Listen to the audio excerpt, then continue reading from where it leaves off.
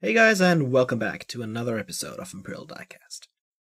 The last 124 scale car that I reviewed was the legendary McLaren F1, and the previous 118, the SLR McLaren. So, continuing in the tradition of showing you the McLarens in my diecast car collection, I think it is high time we look at the next in line, the McLaren MP4-12C.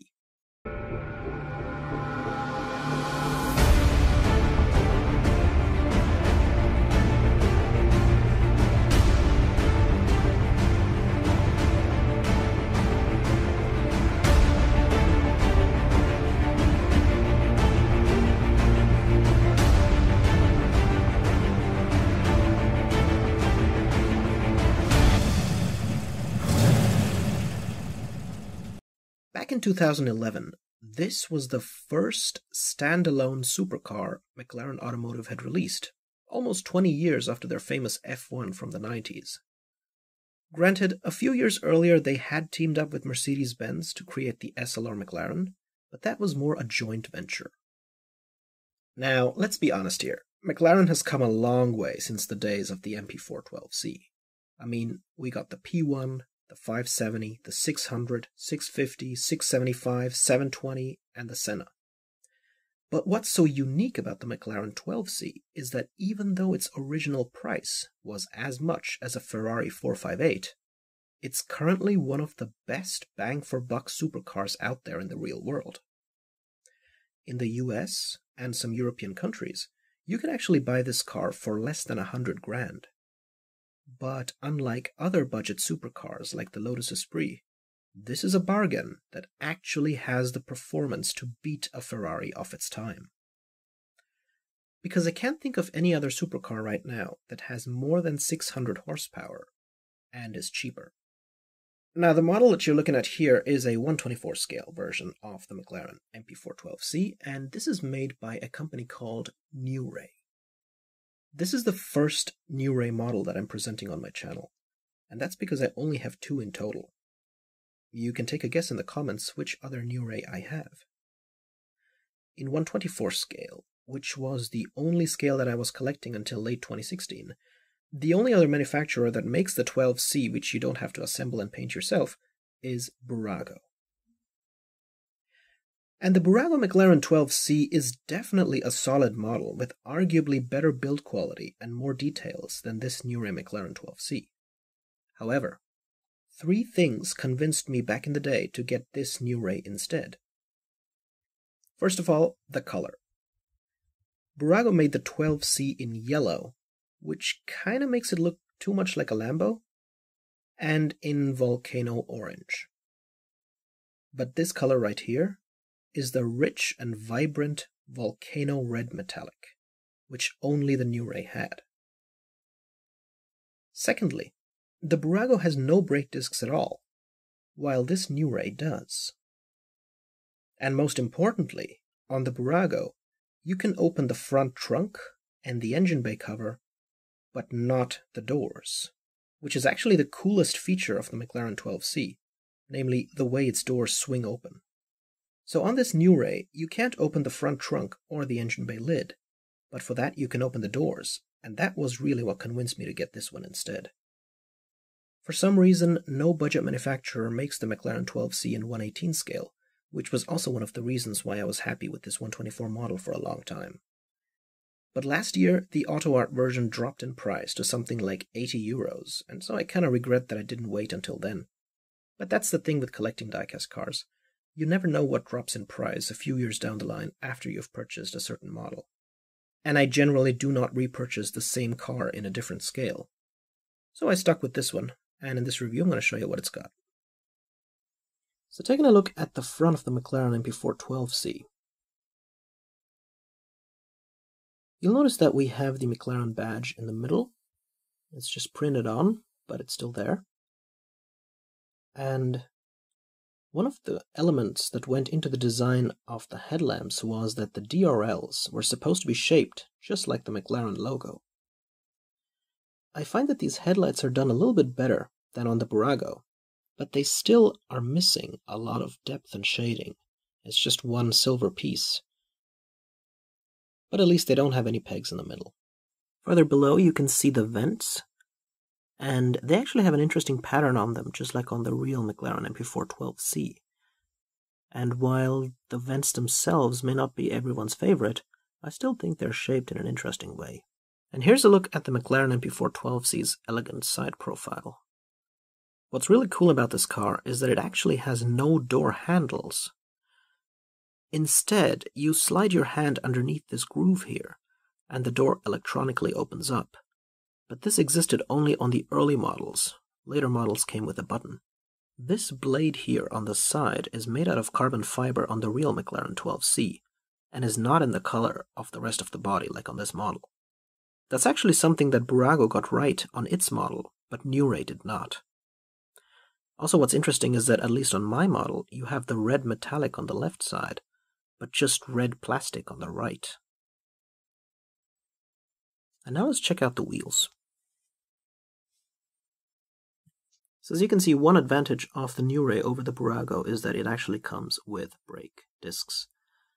Now, I was not entirely happy with the lack of shading on these brake discs and rims, and therefore what I did was actually took some black wash, which is very thinned down black acrylic paint, Chaos Black from Games Workshop to be more precise, and I just applied it with a paintbrush all over the rims, and the black went into the grooves, and now I think it looks a little bit better. Of course, I could have made the brake discs look a little neater, but I just wanted to highlight the ventilation on the brake discs. And you can see that New Ray did provide us with the McLaren logo in the middle, so that's at least nice.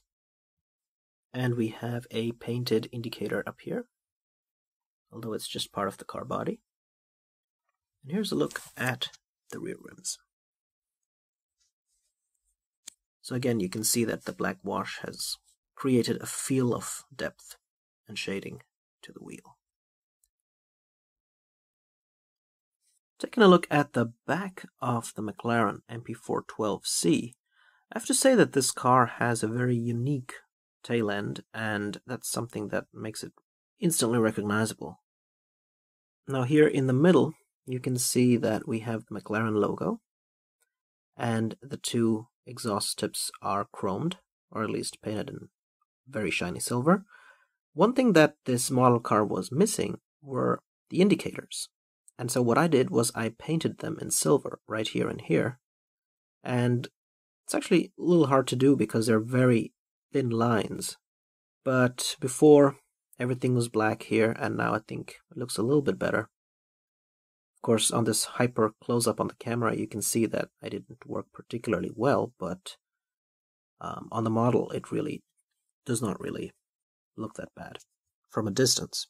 Now, one thing, of course, this car is missing is a rear license plate, but otherwise, all the details are there, and I think that overall, New Ray has done a fairly acceptable job regarding the aesthetics of the model. As we move on further up to take a look at the engine, I'd first want to check out the spoiler, because you have this cool spoiler here on the real car, and it would lift back and up like this when the car brakes. And right below the spoiler you can see a groove indicating the presence of a red brake light. Now, as I mentioned earlier, the engine cover on the McLaren MP4-12C by New Ray does not open. However, you can still see into the engine, and this is a 3.8 liter twin-turbo V8 with initially 591 brake horsepower, but within a year was cranked up to 616. Either way, making it more powerful than the engines of both the Lamborghini Gallardo LP560-4 and the Ferrari 458. 0 to 100 km per hour was achievable in 3 seconds, and this car was officially advertised to have a top speed of 333 km per hour. But there's a video right here on YouTube where they filmed the tach going up to 346 km per hour. And that's the Spider, which is a few kilometers per hour slower than the Coupe. I find that hard to believe. Maybe the car was doctored, or the tire or the wind conditions were exceptionally good. But then again, nothing surprises me when it comes to McLaren and performance. I mean, they created the world's fastest naturally aspirated road legal car to this day, the F1, with a top speed of 386.7 kilometers per hour, and that's from 1992. In terms of this engine detail on the New Ray, all of the main components are there, but the engine was actually completely unpainted and simple grey plastic, with the only things painted being the silver trim around the engine blocks. So what I actually did was I took this car apart and I painted the interior of the engine, or the surrounding, in black, so that it looks a little bit more realistic. Similarly, I also painted the vents on either side of the engine bay cover in black. And I think now it looks a little more like the real thing. And finally, here's what the model looks like with the doors open. This was the main reason why I decided for the New Ray. You can see that they actually replicated this pretty well on this 1/24 scale model. This is definitely one of the coolest opening doors you can get in 1/24 scale. It's not straight up scissor doors like Lamborghinis, or gull wing like on the DeLorean or SLS, but more a forward and upward swing like on the SLR, which is why they call them butterfly doors. But now let's check out the interior. And this is actually a far more conventional supercar interior compared to the McLaren F1 with its 3-seat configuration. Now here's where I made the biggest changes to this model, in the sense that when I purchased this car, everything was black, the entire interior. You had all the details, but nothing was painted.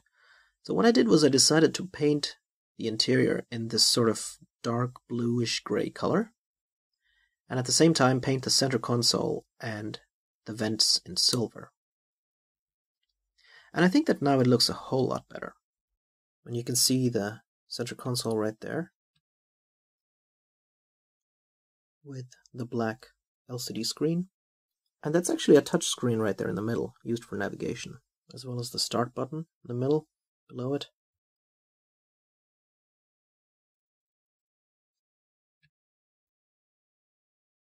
The seats also have some details on them, although they're a bit hard to see due to the doors. And under the center stack, you have an extra storage area where you also have cup holders on the real car. And now let's check out the driver's side.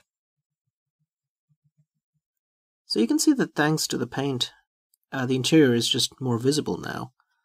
And we've got the 3-spoke steering wheel right here in the center. I actually tried to put the McLaren badge on it with a little bit of red paint, but it's a little hard to see. Behind, we have the 3 gauge clusters. They have a depth to them. And we also have the stalks at the side of the steering wheel. And then we also have painted floor pedals. But yeah, I mean, for a budget model, the fact that the interior looks like on the real car, it has all the same details modeled into it, but just not painted, is, I guess, to be expected for New Ray.